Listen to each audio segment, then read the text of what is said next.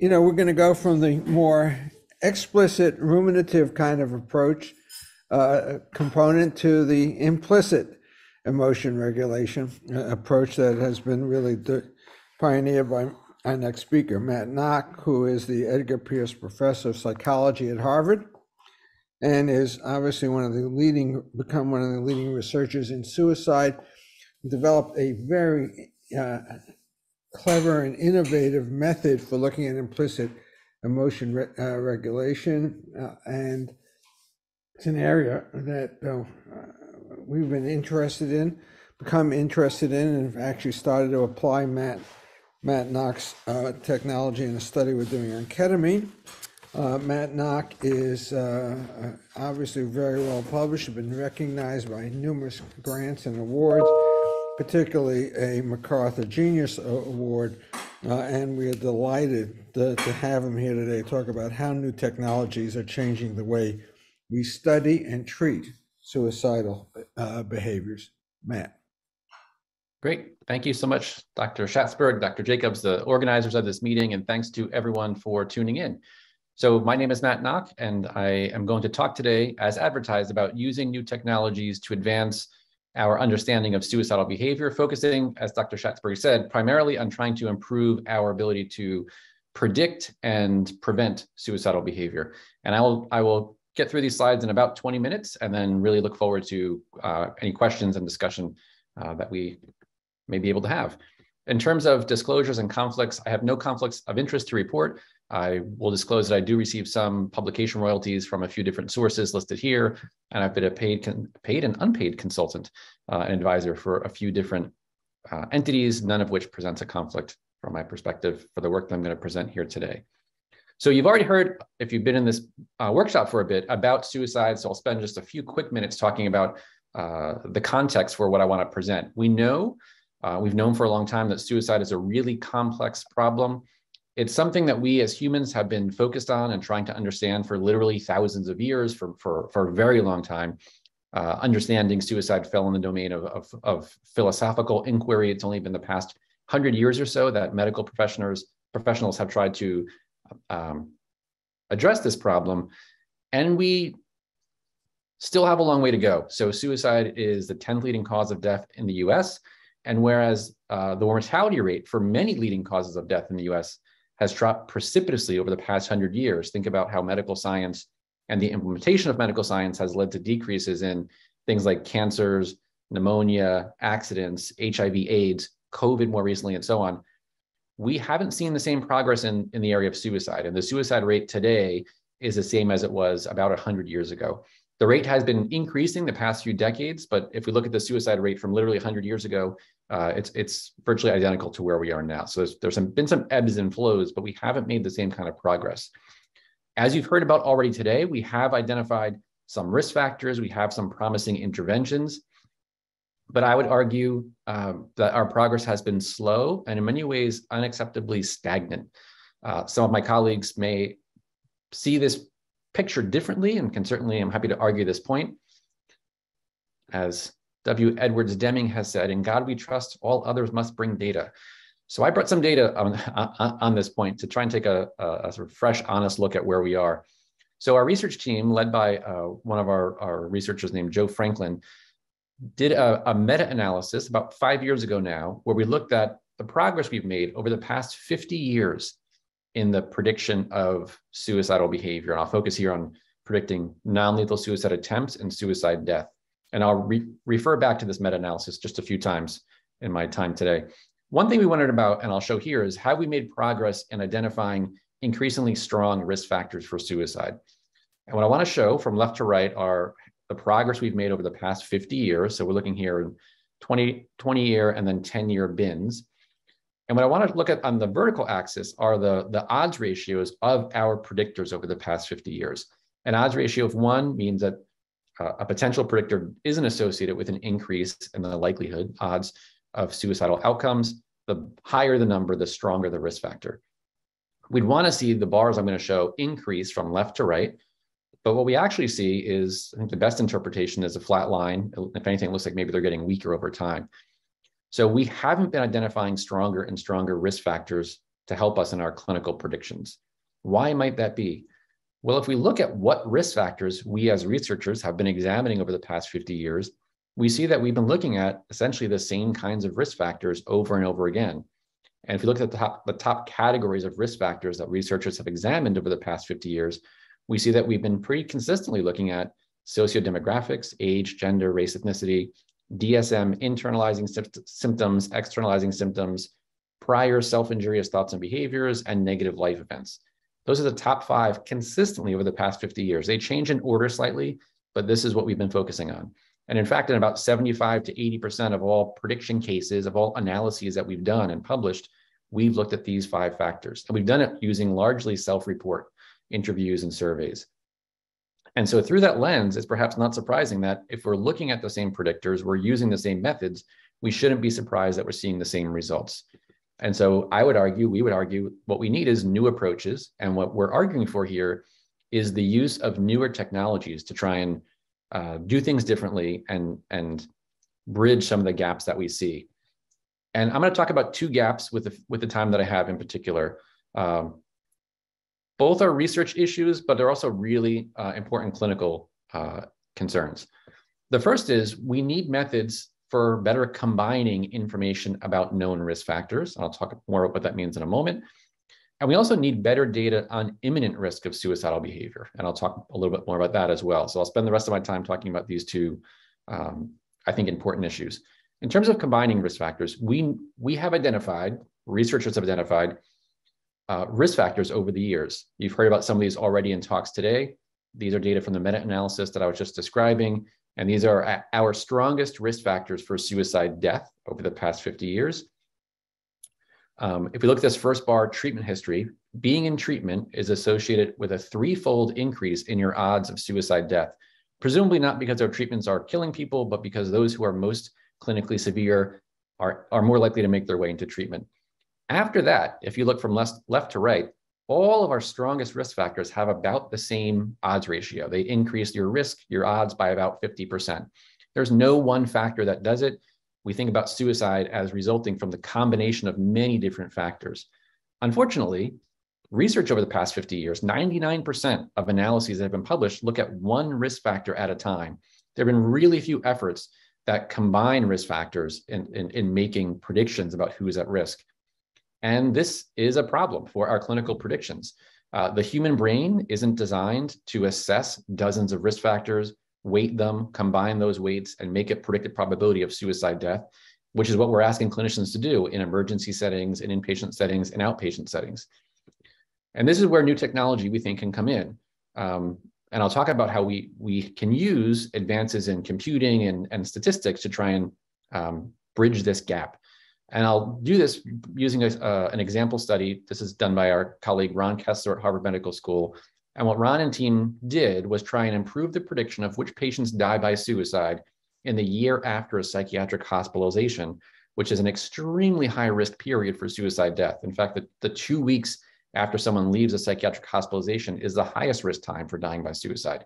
We know that patients leaving a psychiatric hospitalization are at high risk of suicide, but we don't know which ones are at highest risk. So we don't really know where to allocate our valuable resources. So what Kessler and colleagues did was look at patients' electronic medical records, electronic health records, and other administrative data that were available, and use machine learning methods to generate risk scores for each patient for each hospitalization. And so what they did was build models that used all of the data available from electronic sources, didn't talk to a single patient, before the hospitalization. So when the patient set foot in the hospital, the computer would generate a predicted probability of suicide attempt after hospitalization for this patient. And they did this looking at over 50,000 hospitalizations over a 6-year period. And this was done among Army soldiers because the suicide rate among Army soldiers has increased dramatically in the past few decades. And so each patient gets a predicted probability of suicide death in the year after hospitalization. And I'll show you the results. To orient you, this figure shows all hospitalizations in 5% bins, so in 25% bins. So this 1 are the top 5% of risk scores. That 2 is, you can think of it as a 6th to 10th percentile, and so on. And on the vertical axis, hopefully you can see my mouse, is the percentage of all suicides that fell within each bin. So what we'd like to see is more suicides in the higher risk bins. And in fact, that's what we see. And what we saw here that more than half of all suicides fell into that first 5% bin. And we often think about looking for the suicidal patient as looking for a needle in a haystack. So what was done here effectively was take the hayfield, separate it into 20 different stacks. Over half the needles were in that first stack. So we see a really high concentration of risk, whereas the suicide rate in the Army is 18 per 100,000. In this first bin, it's 3,800 per 100,000. So a really high concentration of risk. On the flip side, in terms of clinical utility here, let's call this number 4,000 per 100,000 or 4 in 100. Although there's a high concentration of risk in this top 5%, only 4 out of every 100 people in that bin ended up dying by suicide. So 96 out of 100 we could think of as false positives for suicide. So many in the field and many clinicians would say, well, this is an unacceptably high false positive rate. Interesting twist here was that in this top 5% group, if folks didn't die by suicide, half of them, so 46%, either died by suicide or died by accident, made a suicide attempt in the next year, or had a rehospitalization, which illustrates that these models that predict suicide predict a range of different behaviors, that adverse events that seem to hang together, making this more clinically actionable. So if we were able to tell clinicians in inpatient settings, these 5% of patients, half of them are going to have a negative outcome over the past year, that would argue for allocating extra resources to those specific patients.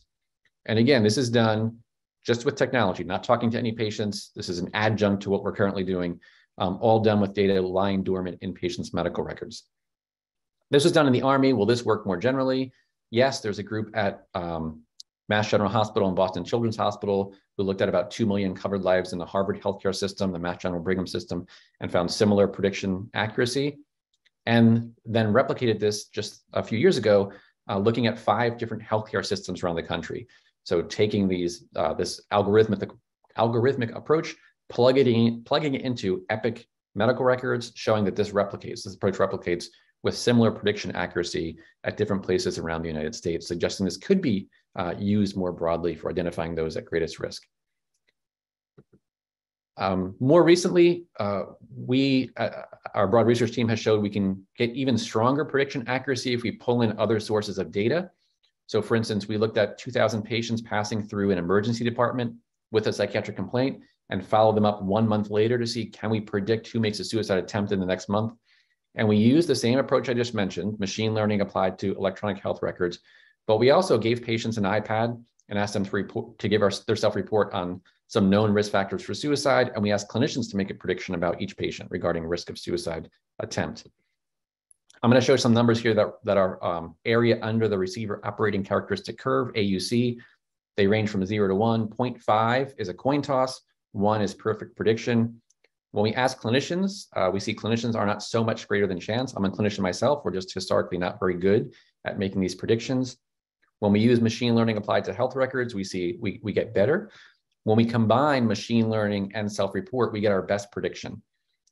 And in the prior slide, I showed that modeling approach had 4 out of 100 patients determined to be at risk had a suicide event during follow-up. Using this approach, 30 out of 100 had a suicide attempt in the next month, suggesting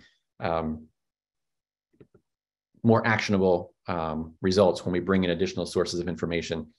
And we're able to with only 20 items, so a quick 4-minute scale, see that we can do as well as a much longer battery, making this, again, more clinically feasible. This is research to date, but just this past summer, we started implementing this in some local hospitals, returning results to clinicians in emergency departments about whether each patient passing through is at high, medium, or low risk. And clinicians report that they liked getting this information, found it really helpful for their decision-making. So we're looking forward to disseminating and scaling this up more broadly. I'm going to switch gears in the few minutes I have left and talk about the need for data on imminent risk. So we clinicians want to know in interviewing, evaluating patients, who's at risk for suicide right now. So what period do existing research studies cover in terms of making these predictions? Again, looking back to this meta-analysis, if we look at from research studies, when an assessment of risk factors is done until a suicide event occurs, we see that in about a quarter of all analyses that have been published so far, researchers are making predictions 10 years or more into the future about suicidal outcomes. In a sense, it's helpful if you can predict something happening 10 or more years into the future. Clinically, it's not so helpful to say, hey, this patient's going to make a suicide attempt or die by suicide 10 plus years into the future. About a quarter of studies look at 5 to 10 years. About another 25, 30% look at 1 to 5 years. What percentage of studies look at the window that I think we as clinicians are most interested in? Let's call it the next 4 weeks, the next month. Although even that's pushing it a little bit. If you ask ED clinicians, those of us working in inpatient settings, we want to know tomorrow, the next day, the next day. But just looking at within 1 month, only 0.1% of published studies have looked at the risk of suicidal outcomes after you assess for risk factors from now until 4 weeks into the future. So literally 99.9% of all studies have looked at a time window that's not so clinically useful. So we need much better data on the natural unfolding of suicidal thoughts and behaviors. We did an initial study on this, measuring people's suicidal thoughts, giving them Palm Pilots. This is a little over 10 years ago, measuring suicidal thoughts 2 times a day for a few weeks. Now, at least in the US, the vast majority of people have smartphones that they carry around at all times. So we've all become effectively cyborgs, collecting digital information and providing digital information in real time. And so we've been doing studies where we ping people 4 to 6 times a day. These are people who say they're having thoughts of suicide. Ping them 4 to 6 times a day and ask about their suicidal thoughts. And we've been following them largely for about a month. And we asked them questions that look like this. So right now, how intense is your desire to kill yourself? How strong is your intention to kill yourself? How strong is your ability to resist the urge to kill yourself? And what I'm going to show you is just some basic descriptive data that we've plotted, wanting to get a sense of what is the ebb and flow of suicidal thoughts. If we have in this first study, this is work led by one of our trainees, Evan Kleiman, who's now a professor at Rutgers. If we have 50 people who are saying they're having thoughts of suicide, what do those suicidal thoughts look like? Do they increase? Do they decrease? Are they flat over time? And here's what we see. These are roughly 50 different tiles. Each one is a different person. On the horizontal axis for each one is a 1 month passage of time, 4 week passage of time. On the vertical axis is basically the sum of those 3 questions I just showed you. And what you might note here is that there's a lot of variability, a lot of up and down within person, and there seems to be a lot of variability across people. We wondered, are there different subtypes or the different profiles of suicidal thinking? We stared at these data for a number of hours and didn't see anything with the naked eye. Evan Kleiman then had the good idea to do a latent profile analysis, so to look statistically to see, are there different profiles, different subtypes of suicidal thinking? And I'll show you in the next slide the same exact tiles reorganized. And we do see 5 different subtypes or profiles of suicidal thinking that vary based on the mean or average level within each person and the amount of variability within each person. So those individuals shown here in green have low mean, low variability suicidal thinking. So a lot of zeros with little 1s and 2s. In yellow, we see low mean, high variability, so they're much peakier. Those in purple, at least purple for me, have moderate mean, moderate variability. Those in red, high mean, low variability. You'll note that they're never coming down to 0. And those in blue on the bottom, high mean, high variability. There are a lot of ups and downs. There were no suicide attempts during this 1 month period for this small sample of participants.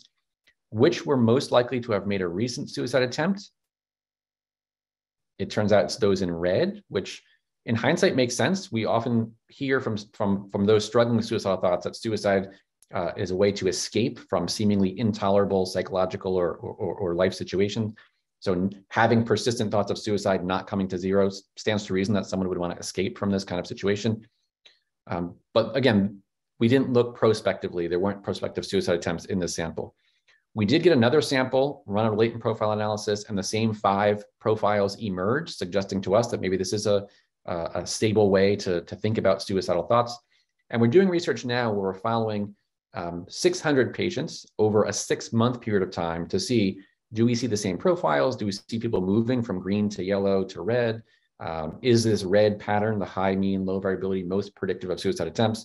And we're also doing a lot of passive monitoring with apps on people's smartphones, looking at GPS, accelerometer, wrist-worn wrist-worn biosensor data, which allows us to look at sleep and other parameters. And we're building models to find within person when is the highest risk period for suicidal attempts, so we can reach out and intervene. And the last thing I'll cover very quickly is, what do we do when we intervene in the moment? If we're able to, with technology, find who's at risk and when they're at highest risk, what should we do in the moment? And so what we currently do, or a lot of us currently do now, is when we find someone at risk for suicidal thoughts and behaviors, we refer them to crisis services. But we know from surveying people at risk that many of them, the majority, don't use those services. Historically, we have things like barrier reduction interventions, which are used across different psychological approaches to identify people at risk, identify barriers to getting care, and intervene to reduce those barriers. One example of this is my own dissertation work done over 15 years ago with my brilliant PhD advisor, Alan Kasdan, where over a period of 2 years, we did a randomized control trial with 76 people. Some got a barrier reduction intervention, some didn't. We found that those who got this face-to-face brief intervention were significantly more likely to get care, to be engaged in care, to be adherent to care, and so on. What's exciting about new technological approaches is we can do this much more rapidly and scale it much more rapidly. So one of our PhD students, Adam Jaruzelski, did effectively a replication of this, a new barrier reduction intervention, but in just 5 weeks, screened 40,000 people and did a randomized controlled trial with 1,500 of them. And this was done in collaboration with a platform called Coco, which is a safety net for social networks. Very briefly, it's a platform that runs on social media networks and on text apps. And it uses machine learning algorithms to find people in distress. And what we did was a really quick little barrier reduction intervention. I'll show you in just 30 seconds what this looked like. So this is in someone's text interface. Gray is this Coco bot. Blue is me. The bot determined I'm at risk. So it said, hey, what country are you in? I said, I'm in the US. So they said, here are some common resources you can use, crisis lines and so on. It's very common to disseminate these to people at risk. Those who were in the control condition got nothing else. Those who were in the treatment condition got a little message saying, so be honest, how likely are you to use these resources? If I said very likely, we're done. If I clicked on not likely, now here's the intervention. It's very quick. It says basically, here are some reasons people don't use this intervention, don't call a crisis line, which are most relevant to you. I just want to chat. I can't use my phone. I don't want the police called. So I click on no police. This is the intervention. It says most calls to crisis centers don't end with the police or paramedics showing up. This is extremely, extremely rare, like less than 1% rare. Okay. Just this little automated chatbot led to a 23% increase in the use of crisis services, which is amazing given this is really brief, fully automated, and totally scalable. So in conclusion, we're seeing better prediction using electronic health records and other data sources. We're seeing improvements in short-term prediction and intervention. Some challenges I didn't discuss are, well, how do we deliver these risk scores to clinicians, to patients? And there's all sorts of ethical issues in doing this kind of monitoring and intervening without getting full consent that we can certainly talk about. And I'll end by thanking our very generous funders and our brilliant collaborators on this work and our conference organizers. And I look forward to any questions that people may have. Thank you. Matt, thank you. That was great. One of the risk factors you identified, obviously, is family history. Would you speak briefly as to how you define that? Is it a particular diagnosis, a family history of any mental health diagnosis, a family history of suicidality?